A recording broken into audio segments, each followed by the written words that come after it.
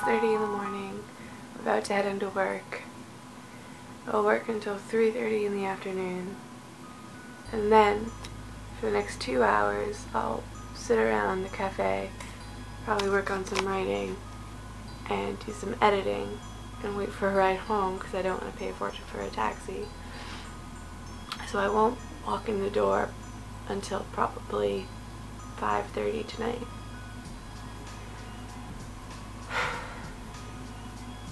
I do this about 2 to 3 times a week. These days are insanely long, and I'm always exhausted by the end of it.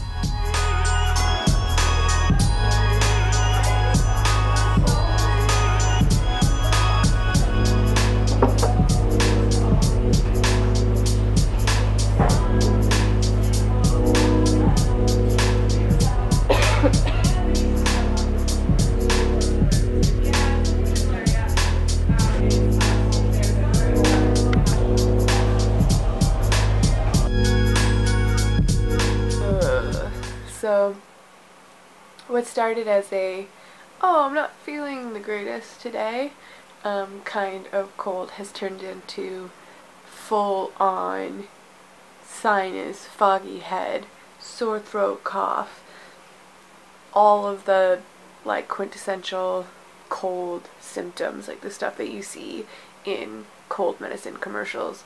That is what I have right now, and I'm insanely bummed about it. Like, so bummed out. I have so many things I need to get done and want to get done. I have a lot of, like, I don't know, even last night I couldn't sleep because I had all of these things going in my head of all of the shit I wanted to do. And, like, I even just tried to get up to use the bathroom just then, and I'm just so tired. So tired and, like, wheezy.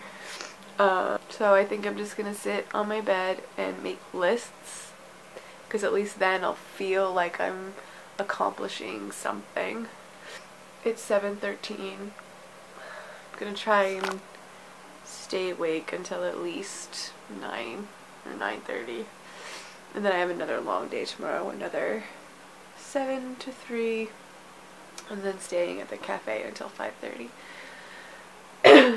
But then tomorrow I'm hanging out with my friend Julie, so that'll break up the monotony of work. Hopefully I'm feeling better by then.